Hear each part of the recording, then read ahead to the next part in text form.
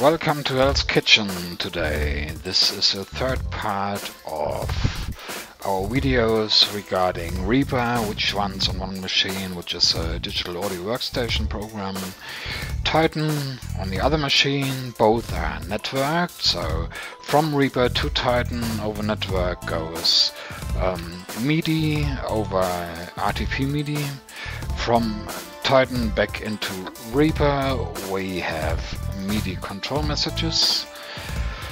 This is what I showed you in the last two videos, and today we are going to refine this a little bit. So let's stop Reaper.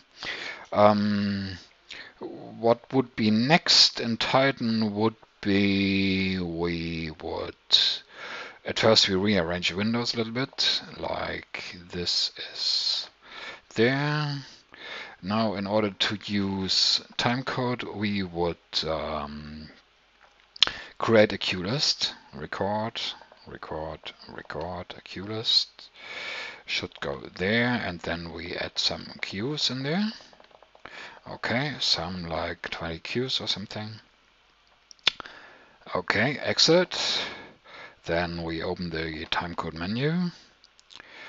We check that the timer is enabled. We go to cue list, make sure our cue list is connected, and we toggle record to record and press go. Now, in order to see it, we open the cue list playback view.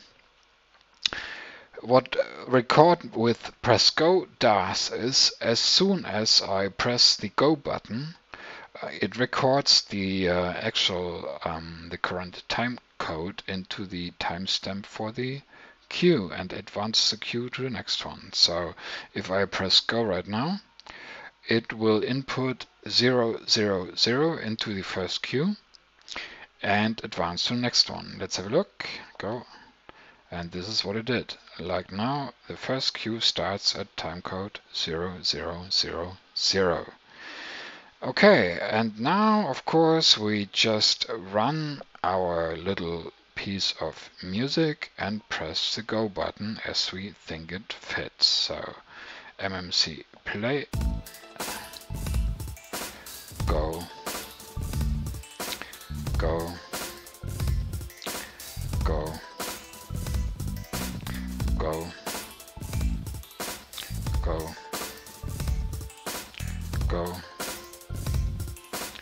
go, go,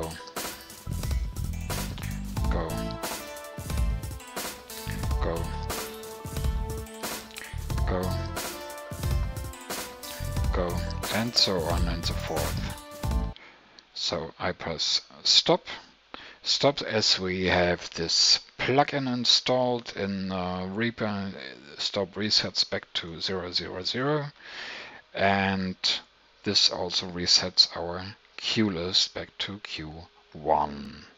Okay, assume we are done with recording timecode, so we disable this mode again. And now we can have a look how it looks like. If we now play the cue list again, then it should automatically jump to the next cues. Have a look. I just hit MMC play.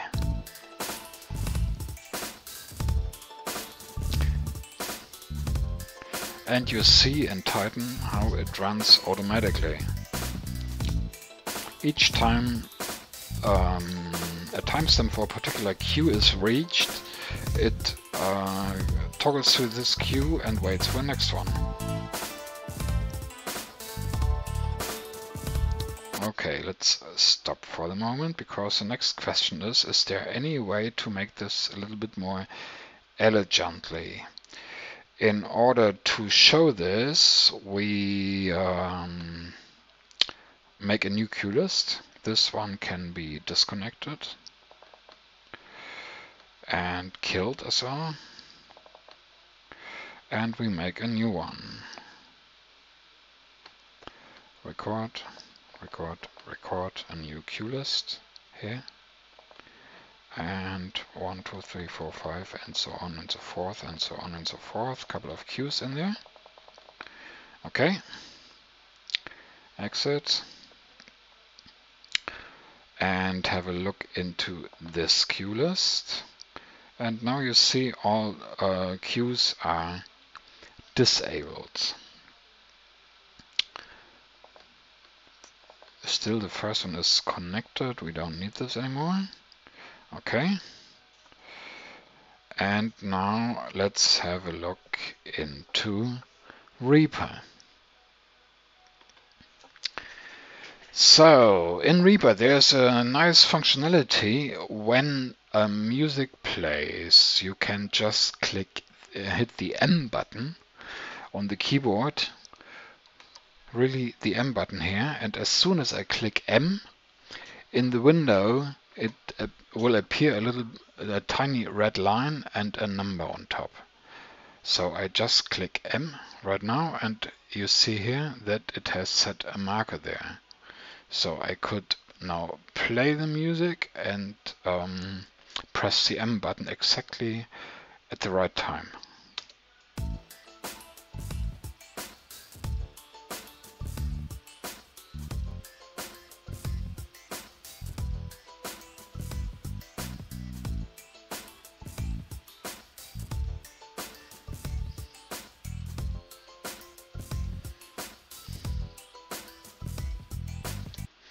You see, I have made just 16 markers, which, well, I can change them, I can delete them, I can toggle them around.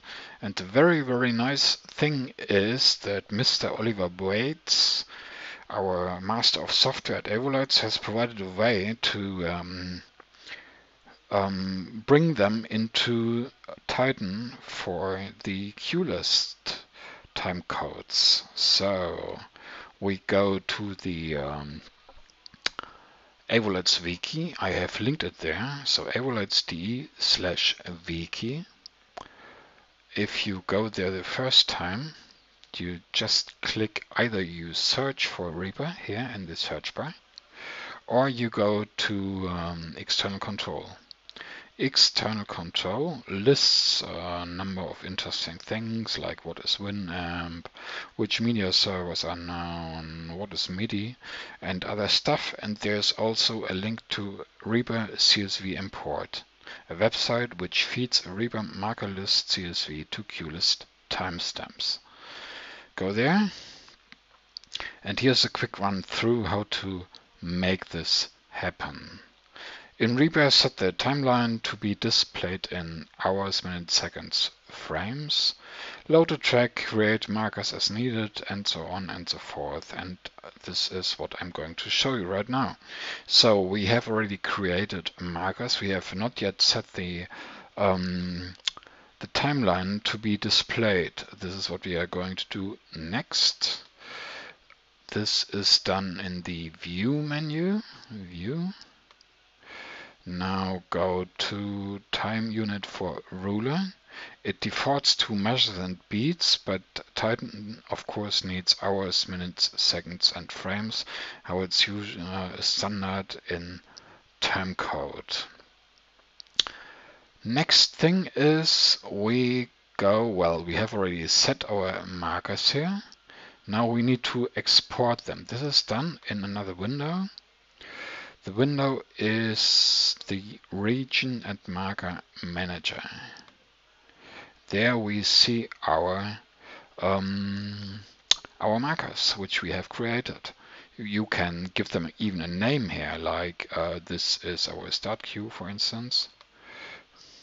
Let's call it a start cue. Then we can give the second one as our second cue, and so on and so forth. Okay, next thing is we export the whole thing. Just right click, export regions and markers, and export this somewhere where you find it. So the name, we can just leave it like it is, like the demo markers.csv, because it is a comma separated value file. Save it. That's all we need to do in Reaper. Now we go to the desktop where we have saved the file. It is here. Right click. Let's have a look what is written in the file there. Yeah, so it's just the ID of the marker, the name of the marker, and the timing of the marker. That's all what is written in there. You could even edit it here. You could even change the names, you could change the times, whatever you think you need to do. Okay, this is what we need for the moment. Then next thing is we go to the tool. There are several ways, but in our particular way we can only go one way, which will be shown last. At first we have a look at Ollie's original website. There you can download the entire widget, and you can also go directly to the website which runs it there.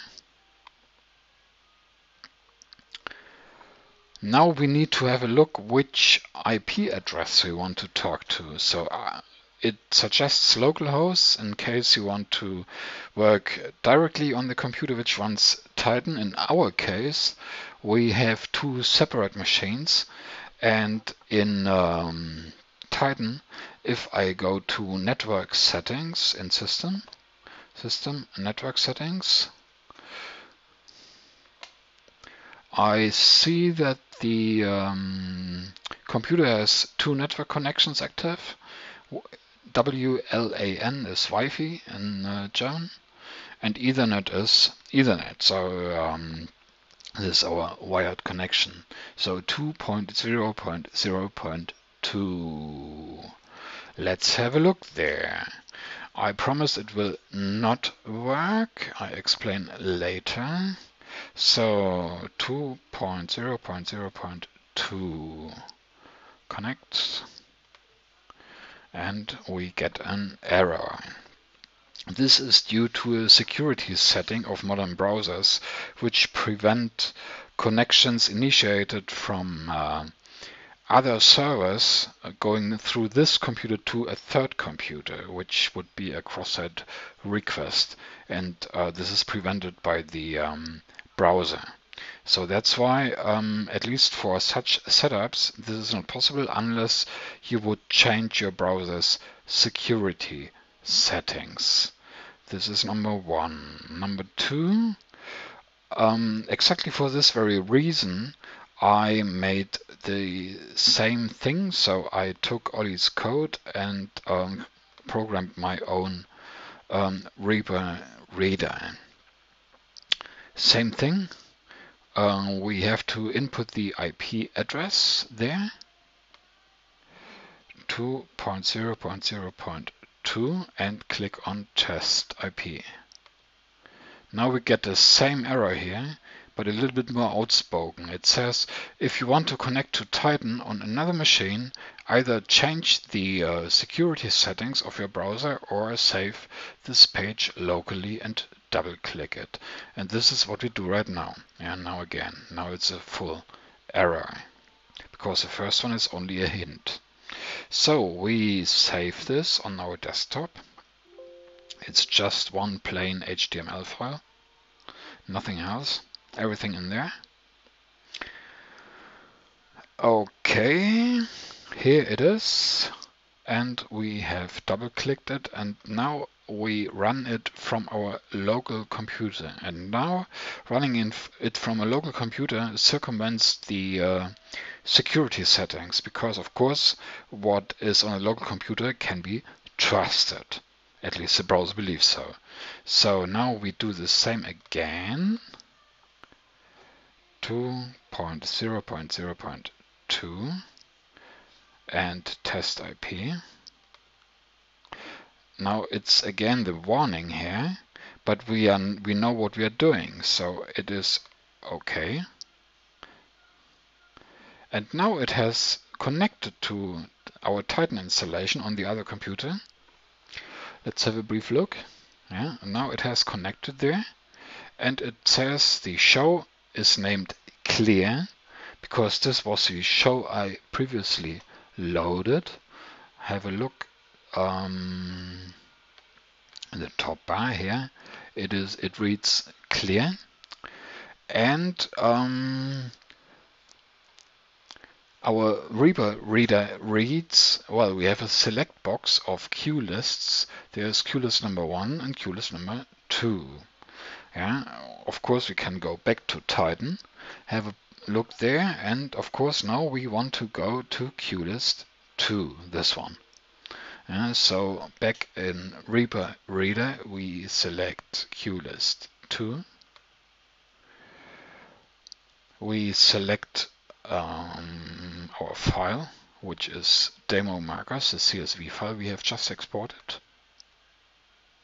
Open it. It reads, and it even reads the legends we set in there. And now the magic happens. That's why I said we are in Hell's Kitchen today. All I do now is I hit send in the Reaper reader, which is top left on your screen, and if you have a look bottom right here in the timecode column, you will see that as soon as I hit send, all the timecode will be filled, and even the legends for Q1 and Q2 will change. Have a look and go. And immediately the legends have changed and the timecode has changed as well. Now we can finally have a look what happens. Now we have to toggle back to Reaper. We reset Reaper to the beginning. And in Titan, we simply start. Let's have a look if I have to connect the queue list again. No, it's already connected there. And let's have a look what happens if we play the music.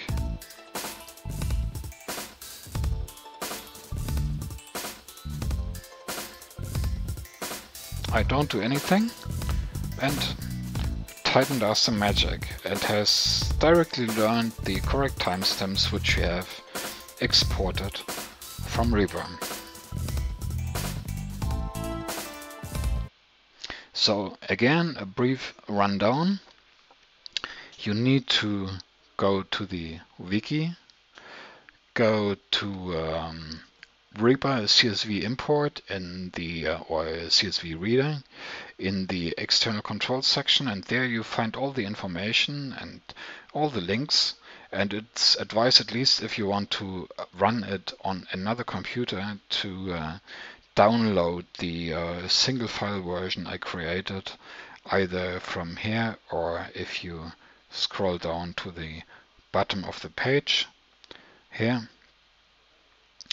And yeah, that's the way. And this way, then in Reaper you just make some markers by pressing the M button, change the ruler timing format, and then open the